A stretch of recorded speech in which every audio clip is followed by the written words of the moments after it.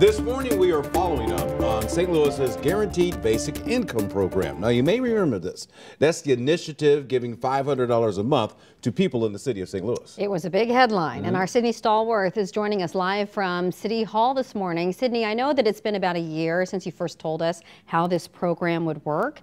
Where does it stand right now?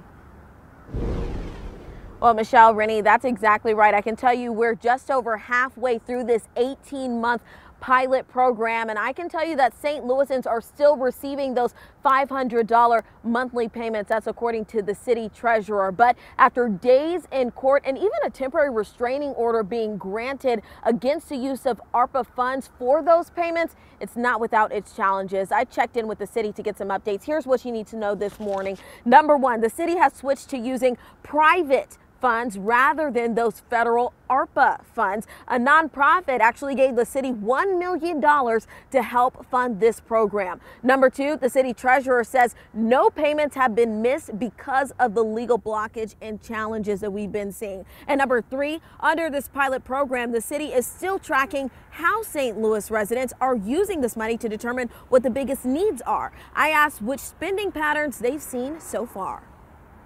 We were trusting families to make the best financial decision for their household, and we're seeing that play out in the data that we're tracking. So one of the biggest ones, by the way, was grocery expenses. Food is what people are spending that money on. A temporary restraining order still stands, by the way. I asked Treasurer Lane what'll happen if the judge ultimately decides to block the program from using ARPA funds permanently, and what that means for St. Louisans who are relying on these payments. We haven't been told when the next time we'll be in court is yet. So right now, I'm just focused on making sure that we have that continuation of the program and securing additional private funds to make sure we make it all the way to the end of the 18 months.